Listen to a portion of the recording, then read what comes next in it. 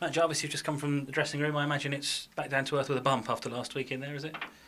Yeah, really disappointed. I thought we deserved to come away with at least a point. There was loads of chances in the game. It was a bit cagey to start with, but I think a 0-0 draw would have been a fair result.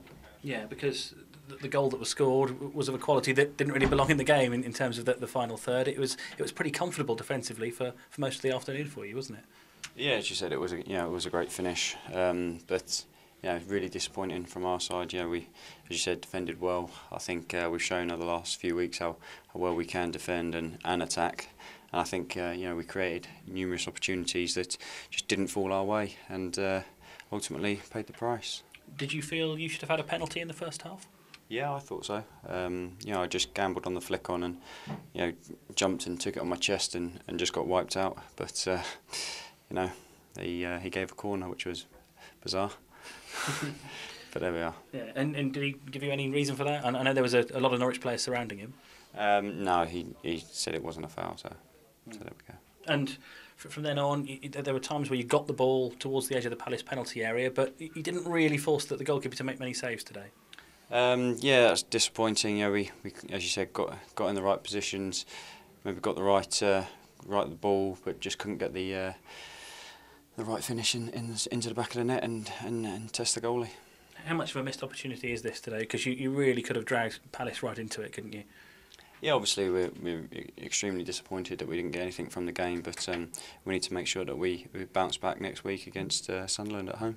And the games at this time of the season, the position you're in, they do just keep getting bigger, don't they? I know we're saying it every week, but that Sunderland game now looks even bigger.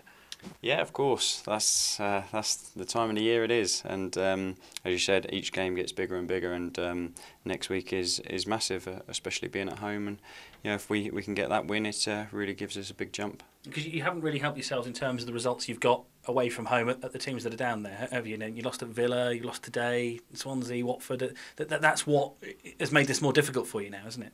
Yeah, thanks for bringing that up. No, in all seriousness, we really wanted to make sure that we got something out of the game today, and really disappointed that we didn't. But as I said, we need to make sure our home form continues and get a good result on Saturday. Yeah, I know you don't like thinking about it, of course, but if you get results away from home against these sort of teams, it would make your job so much easier now, wouldn't it? Yeah, definitely. I think, as I said, I think we deserve to take something from the game today, and that's why everyone's extremely disappointed. But as I said, we need to make sure that we bounce back next weekend. And what about the Sunderland game tomorrow? Will you be following that one, or just waiting to hear the result later on? No, I won't be watching the game, but we'll hopefully get the right result for us.